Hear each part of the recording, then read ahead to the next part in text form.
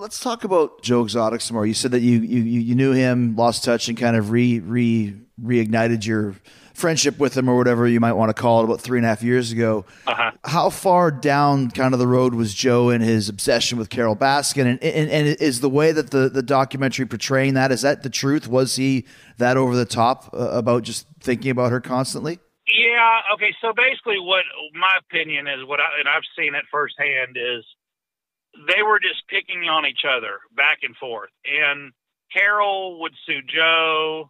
Joe would make a music video about her. They were just fighting like a couple school children. Mm-hmm. And if they would spend their money on each other's animals, on their own animals, then they could better the lives of the animals, but they just wanted to waste money on lawyers, fighting, music videos. I mean, everything was just so hypocritical. And, Joe was not always crazy as he's portrayed. He had a good side at one time, but I think with all the stress, the amount of animals he had, he just lost it. Well, I mean, and once again, when you see a documentary, you never know the full story, but it's obvious Joe's very flamboyant. I mean, he calls himself Joe Exotic for sure. Why did he have such an issue with Carol and vice versa? Well, Carol wants to stop all private owners. So she is pretty much the number one person that's so outspoken against everybody else. So she's trying to close down everybody else. So Carol created a lot of enemies by doing that. So she doesn't agree with the cup petting. I understand a little of it, but I don't understand the hypocritical part why she's allowed to have animals in cages, but nobody else is. Mm-hmm. And Joe Exotic always wanted to be famous. He always wanted to be in the newspaper, if it was good or bad. And he wanted to be a star so bad, he would do anything to try to be a star. As we can see, because even that's something that you see throughout the documentary, is he's filming his own kind of reality show as they're filming the documentary kind of behind him. But I guess it was the fact that Carol kind of had the money to be able to fight him. Is that why she would want to continue to try and bring him down, because she could afford to? Did it become personal between them as well? Yeah, she probably spent $500,000 to try to collect a judgment that she knew she could never collect. It was basically bankrupt him, and just keep him in court, wear him down until he closes up. And, that's what Carol was doing. I mean, she was suing and suing and suing. And, I didn't think that was right, because it really didn't go anywhere.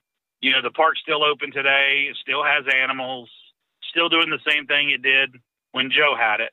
So, I don't see the whole purpose in it. Were you aware of kind of the thing about this show that's so incredible is, there's 7 episodes, and like I said, it starts out going one way, but then every episode something else happens that just, it goes from murder to disappearance to bigamy, gay marriage, double gay marriage, cult activities. It just never stops. Were you aware of all these backstories that were going on before you saw the actual documentary? Yeah. See, I actually never watched the whole thing. So I have people that tell me about it. I really, haven't watched it, haven't sit down to watched it.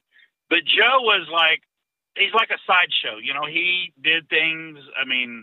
He went over the top on everything, like always having 2 husbands. Mm-hmm.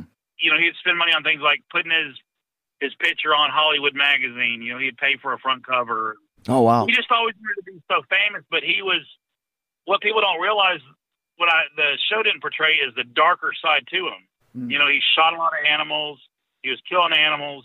He was selling parts. The show didn't really dig deep, and it could go a lot deeper, if there's more seasons and things. Oh, wow. So what you're saying is what do you mean selling parts as food? Yeah. Well, what he would do is, like, for instance, one time somebody was trying to board some animals. These people paid to board the animals at Joe's place while they took some time off. So Joe didn't have any cage room at the time. So Joe simply goes out back, calls 5 tigers up to the fence, and puts a gun in their ear and shoots them. He had gotten pretty evil, and doing evil things to animals. And, that's why I got involved. That's why I agreed to help the feds, because the animal killing, not necessarily just murder for hire, because on the Murder for Hire, he broadcasted that to he asked everybody if they'd kill Carol Baskin.